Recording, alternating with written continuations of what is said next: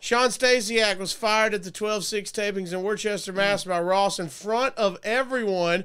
Apparently, Stasiak has secretly kept a tape recorder in his bag and would tape while he was gone to hear what people were saying behind his back. And he also allegedly tape recording locker room and road conversations and had gotten caught. The issue had been addressed and appeared to have blown over, but McMahon made the decision on 12-6 to fire him.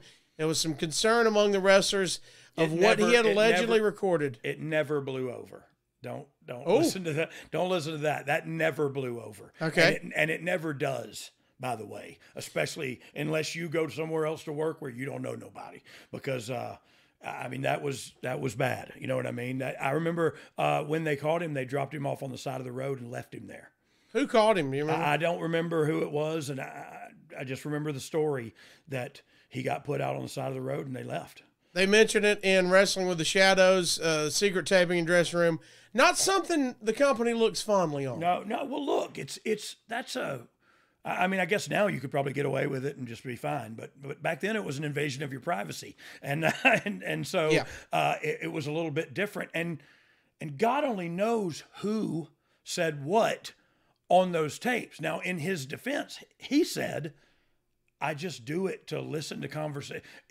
I think he listened to podcasts back in the day when there were no podcasts. It was just guys talking in the locker room. You know what I mean? It was like he would listen to it. And you know, right, wrong, or indifferent, that was his defense.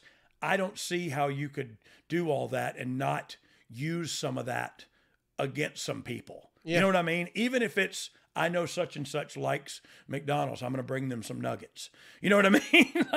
How do you not use some of that information that you came by illegally and unethically to go forward? You know what I mean? I don't know. It was bad. Nobody ever forgot about that, you know?